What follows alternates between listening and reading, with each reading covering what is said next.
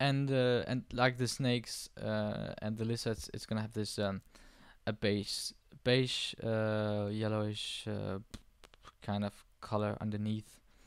I sort of tried to color pick from the snake, and then change the hue a little bit to fit a bit more to the red I have, because you know um, the color of most of the snakes I have here is green, and so there's a bit more green in the scales underneath, on the underside of the snake as well, but I wanted to put a little bit more red into it, so it fitted better together. Because red and green are complementary colors, so completely different colors, and to put those two up against each other is really hard and tricky. So I just put a little bit more red into it.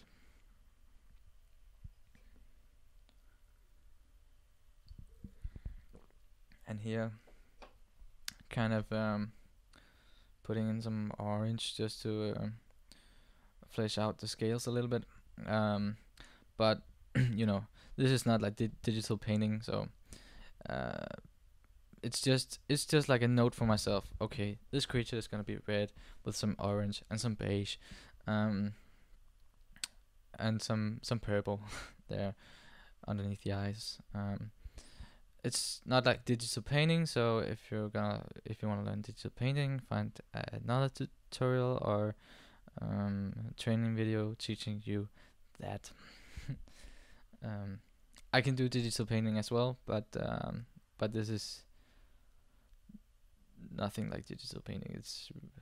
Yeah, it's actually really ugly. But it's just to a note for myself which colors I'm gonna give this one when I get to texturing, because I am definitely gonna make a sculpt of this one. I have decided now, and there'll probably come a video up on this one.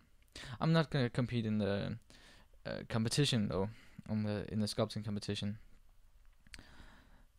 because that would just be unfair. No, no, but I'm not gonna.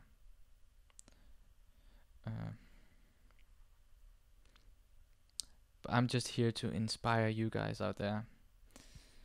I hope I can inspire you just a little bit.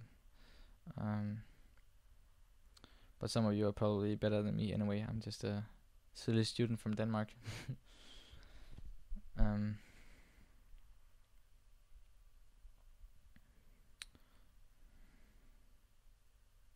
But I always get inspired by other artists.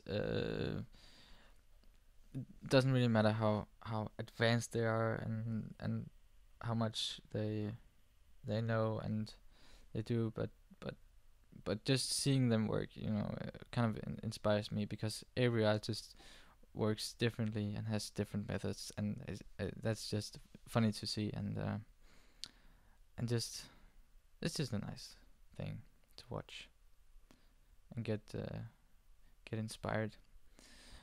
And here I've finished coloring it, and I've taken it into Photoshop now, and I'm just using some adjustment layers to sort of change.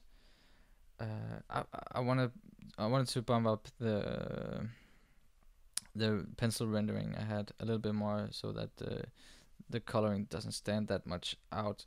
And also I toned it down a little bit there, so now it looks a little bit better. I desaturated it a little bit, so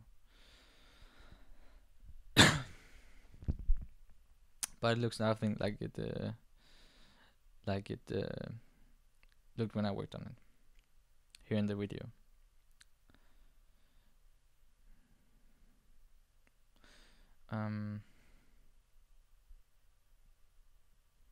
Yeah, it's that compression thing. But here I'm trying to set up the page for presenting this design as it is right now. Of course, I wouldn't deliver anything like this to any client. It's way too rough, but and yet not. It kind of explains the design really well, but depending on which project this is for, I would probably go in and make it a bit more tight. And those line drawings, just draw 'em up and clean them up a little bit, or a lot maybe. Maybe render those other views out a little bit as well. But for this, it's fine. I have the design. I'm kind of satisfied with it. But don't look at the colors, please. Or you kind of have to. But still.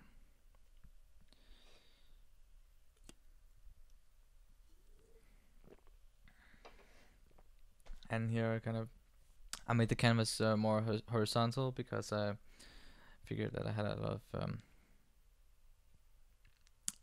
my creature is really horizontal, and the way I set up the side and front view, so this works a lot better.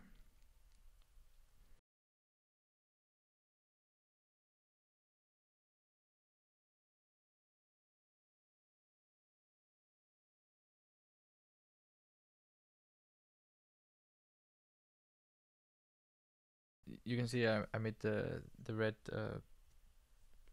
the red sketches black, but now it's them red again. But you can just see how easy it is to change that around. And here I'm kind of using the rough sketch on top of the cleaned up sketch just to make it a bit more like the other two sketches. I mean, I know it's a sloppy way to do it, but just so it fits a little bit more together. And I'm dragging in an image of some parchment to put on top of the image and the design, just to make it a little bit more organic and a little bit more fantasy like. Give it this old kind of look, which I like. I'm doing this on many of my designs, just to give it a little bit of teeth and a little bit of texture on top. Not make it too clean and Photoshop-like. Photoshop-y. Be careful not to use it too much, though, I should say. Don't make it too dominant. And putting in my signature, but I decided to go with the grayscale one, not the colored one.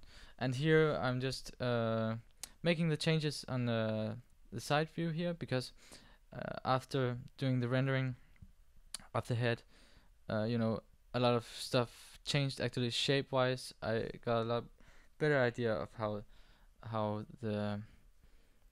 the form and the shape worked out, and it got more snake-like actually. So the snout, the nose, and then the nose and the nostrils changed a lot.